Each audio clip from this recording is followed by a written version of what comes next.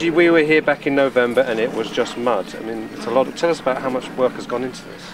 Lots and lots of work. We spend most weekends down here. Friends have come down and helped. During the week, Adam's down here quite a lot doing bits and pieces.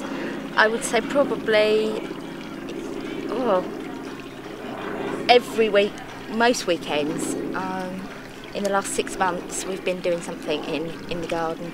And from the very first time we spoke, you've had a great love for what the community have helped you out with. Is that right? It's been fantastic. The local community have really helped. We've had local friends donate horse manure. We've had local businesses donate tools for us to use, and also the community have been coming to help.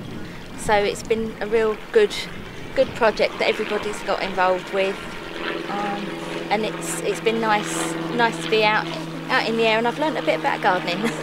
and the point of the garden is not just for yourselves, but for everybody to share. No, it is for everybody to share. It's not just as a memorial garden. People can come and sit and look out, wonderful view of the gorge. We know that the vicar, Alex, he's been out here and he's sat reading books and things.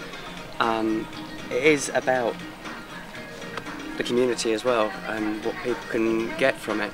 Yes, it's Elana's Butterfly Memorial Garden, but there is a sense of us giving something back to the community as well. That they're helping us, so we thought, well, you know, we can do something as well. And a lot of pink.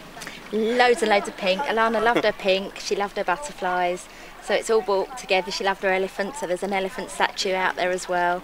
And she was a girl, and girls love pink, so sort of Adam's got his pink rose on, Ruben's got a pink rose, I've got my pink dress.